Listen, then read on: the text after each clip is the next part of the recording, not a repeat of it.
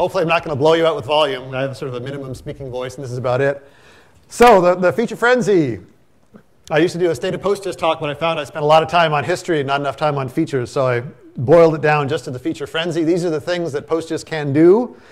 Before I go any farther, some context about how I get paid to do all the fun frenzy work. So the corporate slide here. So I work for CartoDB, geospatial on the cloud. Hiding underneath CartoDB is PostGIS. So CartoDB is an excellent tool for taking your data, putting it online into pretty maps. You can use it as an end user very easily, point and click your way to a web map in half a minute.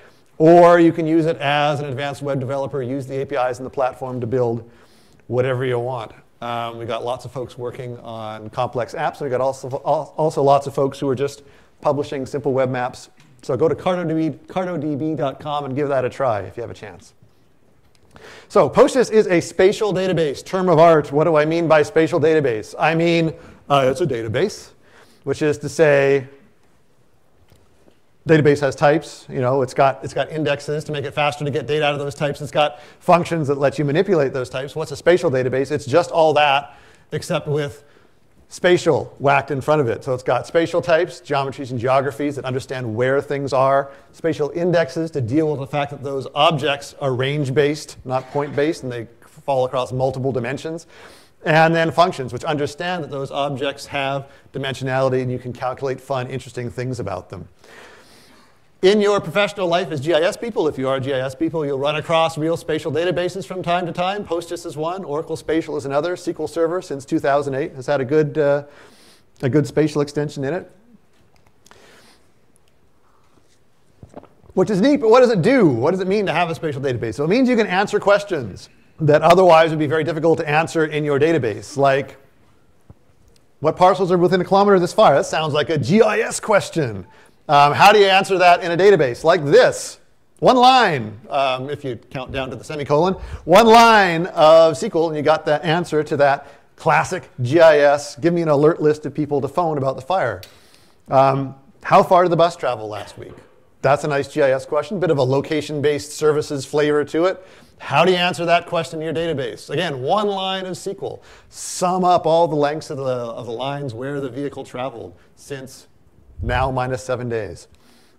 Or, classic county stuff. How much land is there in each zoning category? Again, one line of SQL. We can use SQL to summarize the whole data set in one go. So SQL in a database is very, very powerful. I think it's more powerful in desktop GIS in terms of amount of code required, in terms of the ability to automate it, to push results out onto the web. So where does PostGIS come from? It came from a little company I ran about 15 years ago.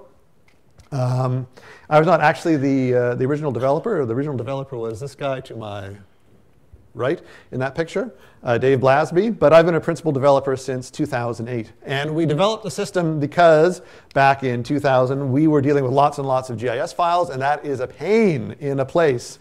And the files were really simple. It was just one file for each study area in a treaty analysis we were doing. And it's really just the worst possible data management problem because people will come to us and say, that one you gave us last week, tell us about that. I need a new analysis on that. Wouldn't it be easier if we just pivoted all that, we said to ourselves, and just put it in one table? So instead of one file per polygon, we ended up with one row per polygon. That seemed like it would make a lot more sense. So with that data model, we could then history, we could pull things out in aggregate, we could do all sorts of stuff we couldn't do when we were managing stuff as files. So the database gave it all kinds of advantages. We could query everything in one place. We could publish it out on the web. We had one language to access it, SQL. So we brought out PostGIS at the beginning. That was 2001. How did it go? Release history. So once upon a time, 2001, first release, just objects and indexes. Very shortly thereafter, we add functions. Now you can ask questions of the data. You can't just store it and retrieve it. Move on by November. This is only, 2 years later? Simple features for SQL. That's the international standard for spatial databases. That's basically a whole spatial database at that point, 2003. So we haven't been doing much since then. 2 years later, lightweight geometry, a 1.0 release. That was basically a performance release in a lot of respects. Lightweight geometry just made our serialization smaller, so it was more efficient. Geography as of 1.5. That brought us geodetic support. Talk about that later.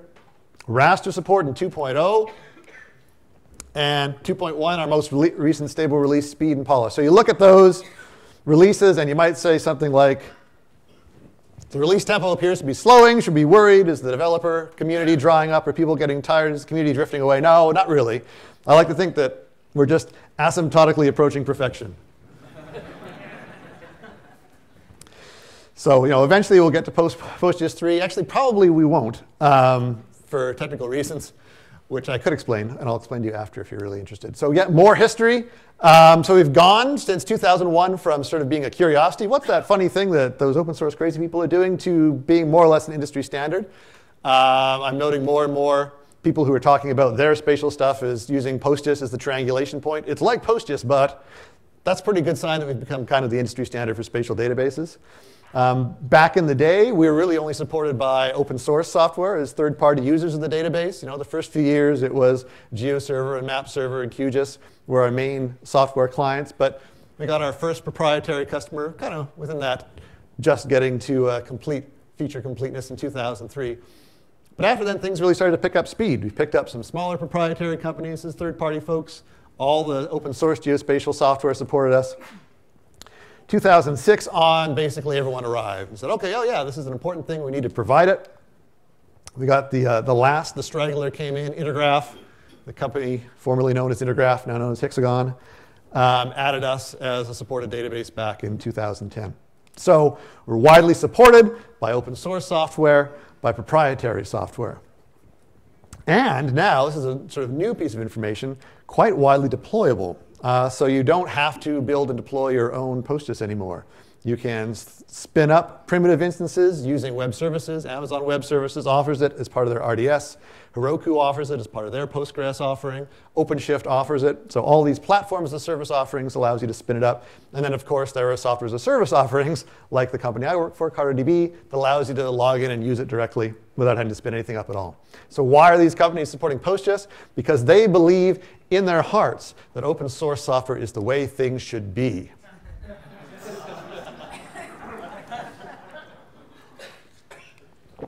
It's a differentiator. For our first proprietary adopters, these are kind of small GIS companies. They adopted it because it allowed them to say, well, unlike these big guys, we support this fun little database that you use. And it allowed them to bring in customers who might otherwise go to somebody else. In the case of these guys, it actually won them a really big customer, the National Mapping Agency of France. That was pretty cool. But then, as it became more popular, it became required as a basic feature. Even the big three, Esri, MapInfo, Intergraph, came on board because their customers said they want it. So who's using PostGIS? Lots of customers out there. On the private sector, WSI, known as the Weather Network, the New York Times, Infoterra, Digital Globe, SAIC, Ball, Aerospace, and the defense industry side. Startups like Redfin, Zonar. Governmental side, sure, national levels, French National Mapping Agency, Canadian National Mapping Agency, Portugal, regions like Minnesota and Quebec, local levels like Pierce County, quasi-governmental outfits like NREL, NAV Canada, they all use PostGIS.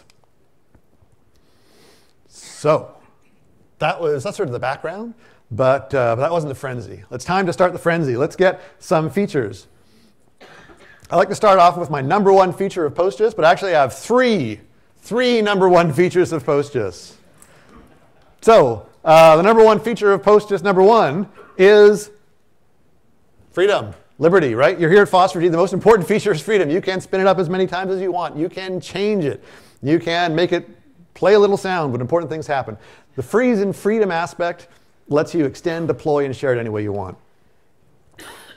The second fabulous feature. So I had a period for a couple years where I felt like the world was turning against me and I couldn't read anything on the web without reading about NoSQL. Oh my God, NoSQL.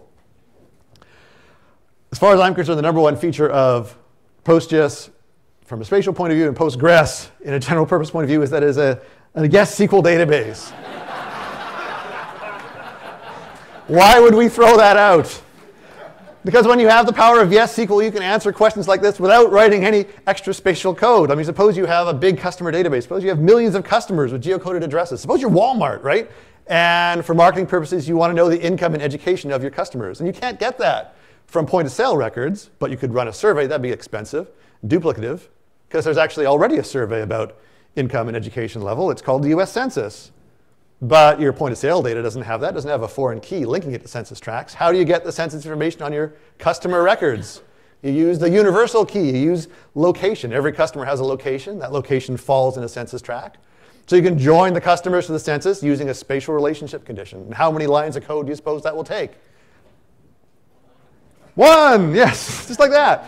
Spit out a table that adds census data to your customers, and you could pipe that into statistical analysis to get some more information about it.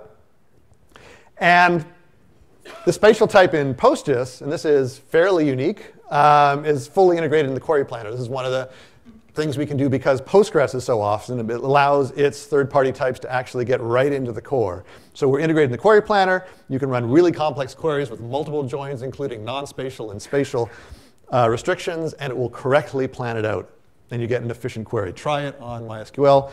I'll get back to me in a week when it's done. You can use basic functions.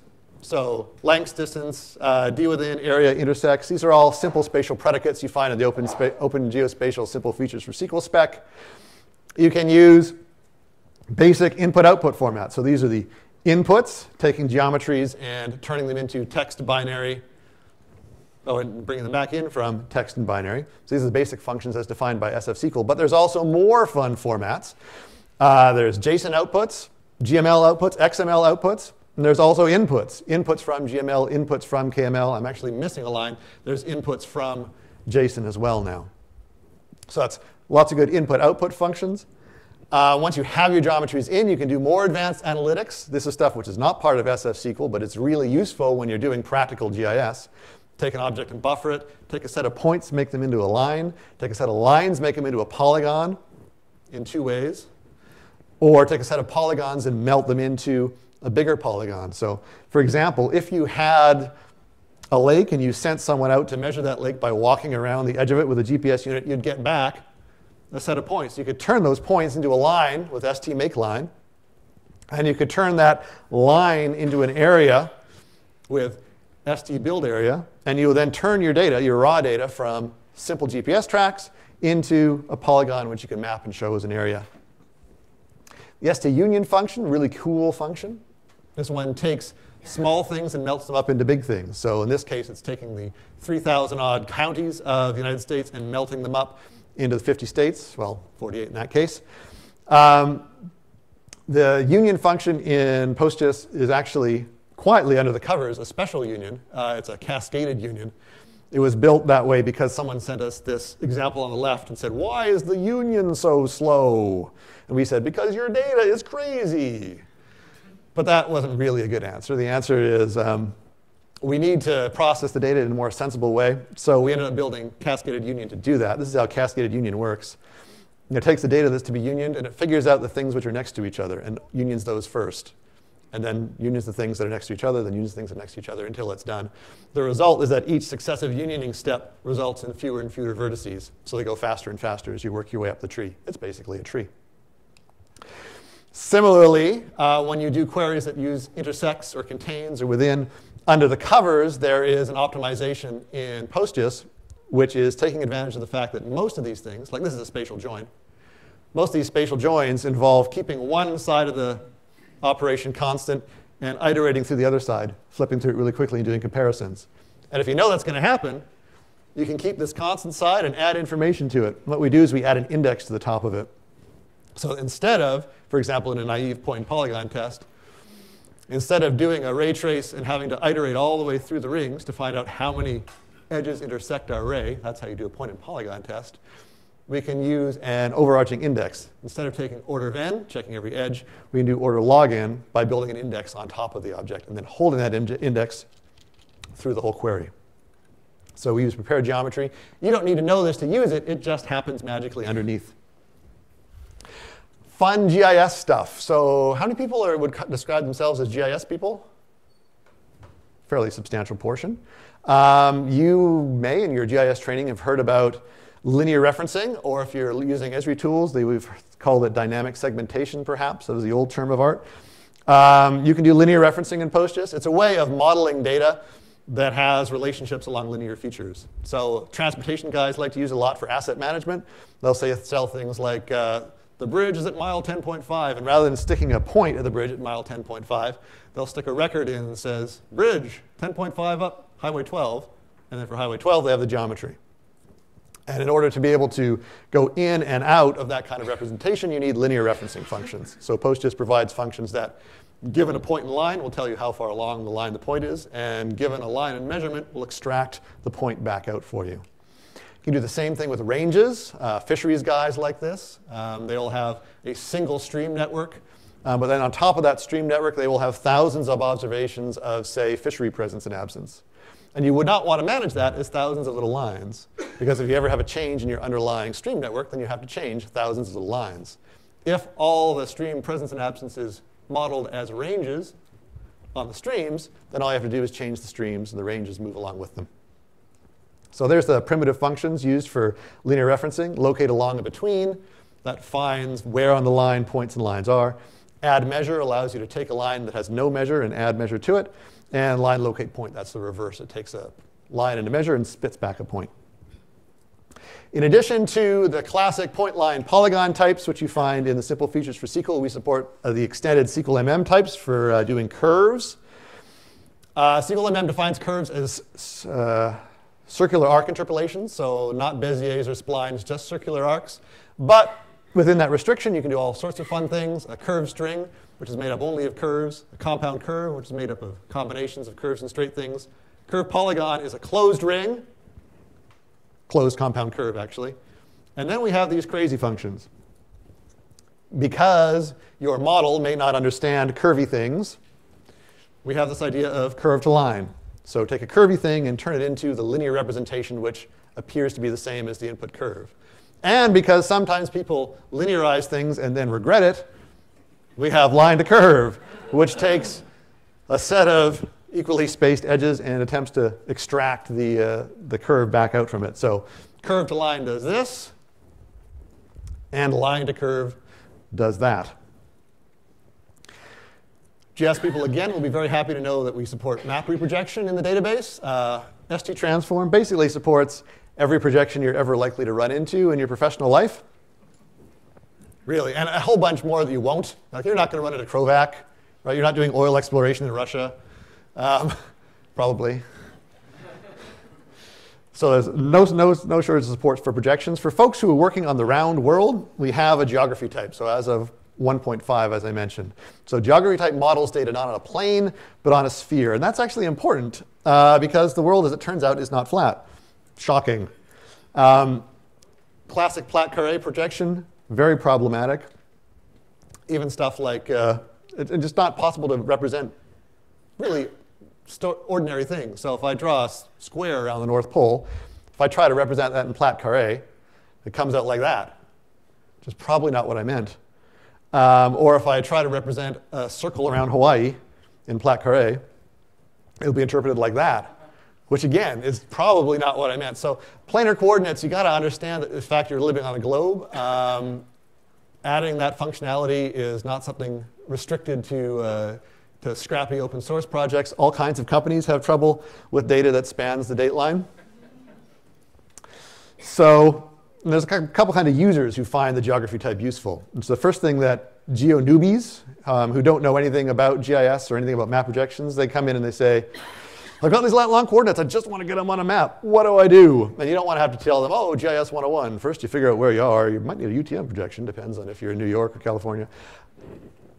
It's good to have a type that just understands lat-long natively.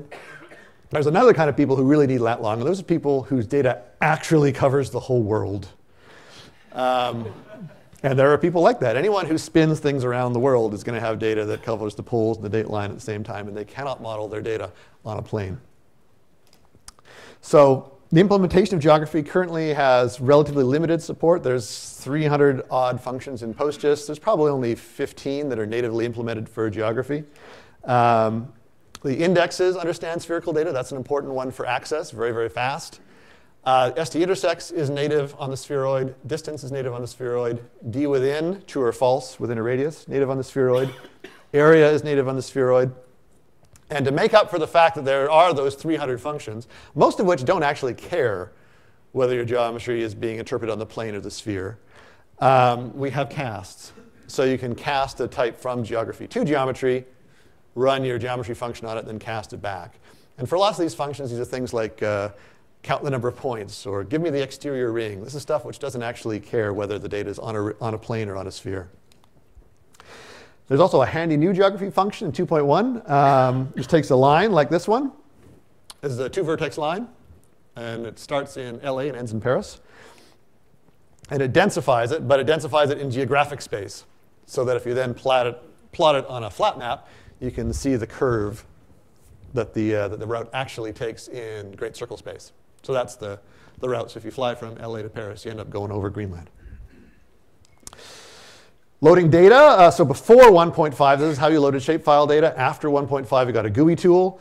The 2.0 version includes the ability to load multiple files in a batch, make a connection, choose which files you want to have, hit the import button, and up it goes. It also includes an export functionality. So you can connect, choose your tables, say OK, and it'll spit them out for you as shapefiles. So useful for training, useful for new users, easy ways to get your data into the database without any fancy third-party tools. If you're still on PostGIS 1.5, and at this point I think no one is, so I can almost take this slide out, but please, please upgrade, because in 2.0 we added the idea of type mods so that our geometries know what their dimensionality is and what their SRID is, which means that it's possible to do things like reproject data in place with one command, alter the table, change the type using a transformation. Really, really cool. It also means that the metadata table, the geometry columns table, which sits in all OGC spatial databases, is now a view. It doesn't have to be manually managed anymore. Oracle users will recognize that it's still a manually managed table in Oracle. Ha-ha. So that's what it looks like coming out of the view. Looks like just the same, just that it's always automatically there and correct. Recent releases have had a lot of new support added in the 3D world. So we've got 3D types. So in addition to our points, lines, and polygons, or curvy things, we've also got actual 3D types, triangles, pins, which are collections of triangles, and polyhedral surfaces, which are actual volumes in 3 space. Once you have 3D types, it makes sense to have 3D-enabled functions to do fun calculations on those types. So distance, length, nearest points, even tests of intersection and containment, all done in 3 space. I point out all this work has been done by folks in France at a company called Aslandia. Once you have 3D types, it also makes sense to have 3D formats, to be able to suck the types in from standard 3D formats and to spit them out as standard 3D formats. So you can spit your polyhedral surfaces out as X3D. You can also spit them out as GML. GML3 understands polyhedral surfaces. We also have standard text and binary outputs, but they're less fun. And once you have 3D object, it makes sense to be able to index them in 3 space. So as of 2.0, when we got those 3D types, we also added an n-dimensional index operation. It is slightly slower than the 2-dimensional operation because it has a variable length key. At least we assume that's y, but it is slower. But it does allow you to index both 3- and 4-dimensional types. We ended up having to add a new operator, the triple ampersand, to push the n-dimensional index into place. But if you feed a pair of n-dimensional things in there and you have an index, the index will go into place. A lot of that 3-dimensional support is coming because we've added to the backends underneath PostGIS. PostGIS has always been a bringing together of a bunch of standard open source geospatial libraries. The PROJ library for projection, the GEOS library for computational geometry. There's another open source computational geometry library out there. It's been around for a long time called Seagull. For a long time, we couldn't use it because of licensing, but that changed several years ago. And we've begun bringing Seagull functions in, both for 3D support and for more crazy function support. So using the Seagull library, we now have the 3D intersection function, which will take and intersect volumetrics, tessellations, 3D area calculations, taking 2D stuff and extruding it in 3 space, forcing orientations, and probably my favorite, the straight skeleton, which is great for turning polygons into equivalent lines. And because we have these 2 computational geometry libraries, it is actually now possible to choose which one is going to answer your question, at least for a few questions. So you can, at runtime, if you've compiled them both in, change which engine is going to fulfill your question. So for these functions, intersects 3D intersection area distance 3 distance. If you turn on GIS, you get the GIS version of the answer. If you turn on Seagull, you get the Seagull version of the answer. Scary stuff. 2.0 also brought in raster data. In my considered opinion, raster is a stupid idea. But it has its place if you're doing analysis. If you are bringing your vectors together with your rasters, or if you are building relatively small or medium-sized-ish queries of your rasters, it can be really convenient to be able to access it in SQL. Like, for example, if you had a digital elevation model and loaded it up into the raster model, you'd get this. Well, you wouldn't get this. You'd get something that functionally is equivalent to this. You get the elevation cut into a bunch of little squares. And if you wanted to ask a question of those squares, like, given all the logging in this area, which logging is on steep slopes, you could answer it with a simple join. Joining the logging to the squares which it intersects, masking the squares against the elevation to determine just the cells which are inside the logging, and then summarizing the cells inside each of those polygons. You get back a final summary answer which involves both vector and raster data coming together to give you an analytic result. So there's a lot of power to be had there in bringing raster and vector together in doing analysis in the database. Not so much if you just want to load images and pull them back out and look at them. That's a terrible idea. But if you're doing analysis, it can be a really powerful idea. Another extension beyond the basic vectors, topology. So PostGIS works on a simple features model. That means we understand points, lines, and polygons as distinct and separate objects. But in fact, they're often, polygons in particular, they're often joined up. They understand each other as relationships of boundaries. So take all the provinces or states, I guess it is, in France. You can think of them as independent polygons, but really they're areas that are bounded by particular lines. And if you model them as such, as a topology, you can do things that are hard or impossible to do if you model them independently, like simplify the whole set while retaining boundary equivalence. Because instead of simplifying each polygon, you're simplifying each boundary between polygons. So they never get jaggy, they never overlap each other or cause gaps to come into place. PostGIS 2.0 has support for nearest neighbor index searches. So for very large tables with irregular densities, this can be a big performance win. So for example, here's an example I did with genus data, 2 million points. Find one point, in this case, Reedy Creek. SQL looks like this, selecting the name, state, kind from the geonames, ordering by this funny operator. This tells it go into the index traversing nearest neighbor search. This just finds Reedy Creek. And then limiting. There's really two important things about a nearest neighbor search in PostGIS. It's one, tell it to do it, and two, limit it. Because if you don't limit it, it'll give you the whole table back in sorted order, which is not fast. On the other hand, getting the first 10 in sorted order can be really fast. So 9 milliseconds, that's pretty darn good. Validity reporting has gotten better as we've gotten into the 2.0, 2.1 era. It's important to have valid geometries because if they have invalid geometries, your computational geometry tests can give you the wrong results. So this is invalid because it's a banana polygon. It touches itself right here. This is the way it's supposed to be represented. Of course, what is wrong and what is right is actually a function of who you believe. Esri says that's right. The OGC says that's right. There's no one's right. Just the models happen to have to be strictly enforced if the algorithms are going to work correctly. It's now possible to get PostGIS to tell you what's wrong by using the isValid as well as the isValid function. We've been able to say what's right or wrong, true or false, is it valid. Only recently we've been able to tell you why it's invalid. Disconnected interior, self-intersection. As of 2.1 and recent versions of GIS, you can also make things valid. So you don't have to hand fix your data anymore. You can just force them into compliance with the model. So taking this invalid Esri polygon and forcing it through make valid, you get back an OGC style valid polygon. So we've had curve types since 1.2. Our curve support's been getting more complete with these releases, so you can convert curves to line strings and vice versa. As of version 3.4, we've got Delaunay triangulation. So simple little tidbits. You can take polygon, turn it into its triangulized equivalent. Interruptibility has been the function that's been added since 2.1 and through 2.2. This is really important for my employers, CarterDB. When you're running your database in the cloud, you don't want a user to have the ability to run an infinitely long process on you without being able to interrupt it. So every function in PostGIS and GIS is now interruptible.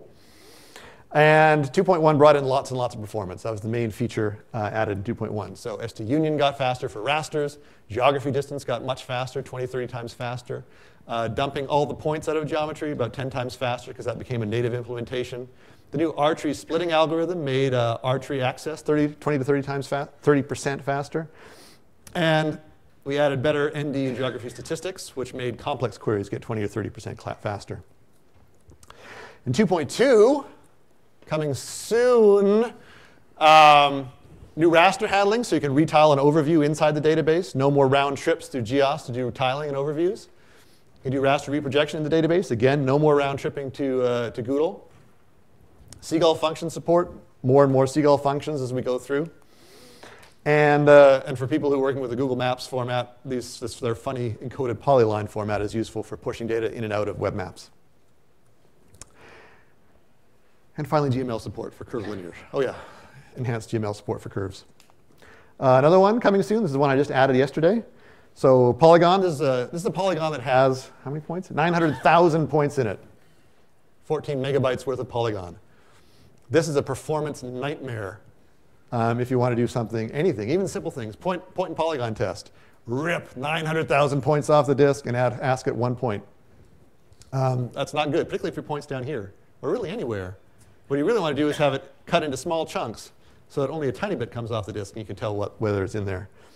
So we've added the ST subdivide function. It's a set returning function. It breaks big things up into small things. That's what it looks like chopped up, or closer, it looks like this. Basically, it quadratically subdivides objects until they're smaller than the page size. When is 2.2 going to be released? I don't know. We're getting more features, which means that we feel the urge to make a release. But I think it's going to come down to some big feature which is so important that the people feel they absolutely have to have it. We're probably not going to get recheck support because that's not coming until Postgres 9.5, I hope. We are probably going to get some improved temporal data functions for people who are storing XYT and XYZT data. That's an old bullet. But what's going to be in 2.2 really comes down to you. Choose your own adventure. What features do you want? It's always good to hear. At this point, PostGIS is such a mature product, it's kind of hard to know what is useful to people. So our users are our most important guide to what's useful. There's also a couple of projects which aren't PostGIS proper, but are often related to them. Not strictly PostGIS, but extensions that rely on them. So PG Point Cloud, take a look at that if you're doing lots of LiDAR data modeling. PG Routing, take a look at that if you're dealing with transportation graphs. There is a new book on PG Routing coming out in the new year. PG Routing, a practical guide. Keep an eye out for that at locatepress.com/PG Routing. So you can add those features yourself. You can ask your trusted development partner. All glory to the Hypnotoad. No matter what, PostGIS has had a great 14-year start and is looking forward to the next 14 years. So that's been the PostGIS Feature Frenzy. Thanks a lot.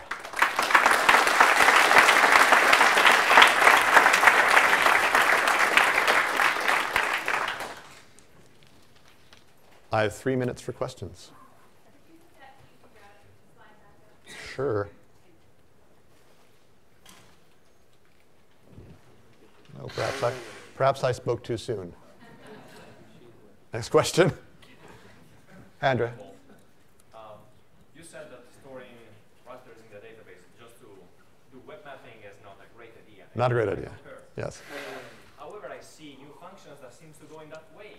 Retiling overviews are. Oh, you wouldn't retile an overview or DM data? I mean, there's lots of things which you might want to retile in overview. And yes, you're right. People are pushing their imagery into the database. Yeah, but I tell all the time people to find a good idea, but they keep on asking. Yeah. And that's why they keep being added. But by and large, there's not a lot of development interest in that, except as people need it for analysis. And the nice thing is that our raster developers have been driven by analytical needs, not by visualization needs. So we moved a little down that path, but not a lot down that path. So all this looks really great. I just have a couple questions, I guess, regarding data analysis. It seems like a lot of the stuff that you were showing is about geoprocessing based on joining, which makes sense because this is a database, right? Yeah. But I'm kind of wondering, in terms of maybe potential or ideas about